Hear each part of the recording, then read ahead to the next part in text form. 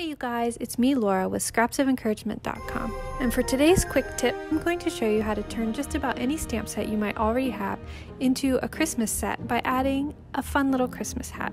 So to start, you're going to stamp the image you plan to use on your colored cardstock. You really only need to stamp the head here.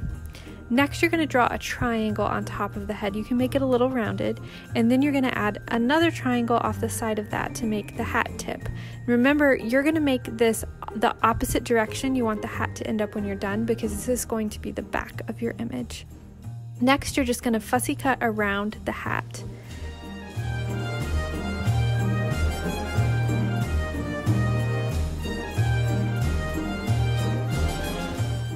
And when you're done with that, use the brush tip of your black Stampin' Up marker to go around the edge of the hat. This is going to make your edges look cleaner and smoother. And if you'd like, you can use the writing tip to add details on the front of the hat as well. Next, you're going to grab a small scrap of Whisper White cardstock. This is a great way to use your teeny tiny scraps up, and you're going to measure the distance of your hat bottom.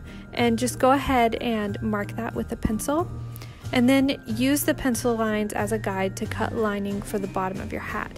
It's okay if the pencil's still there, you can flip this over and you're going to glue the other side onto the hat and add your little ball as well.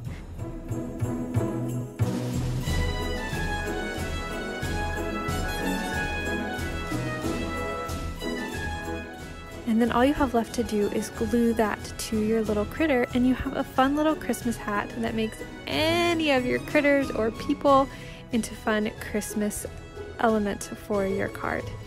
I hope that was helpful for you, and I hope you have joy in creating as you spread kindness and encouragement with your scraps of paper. Talk to you later. Bye.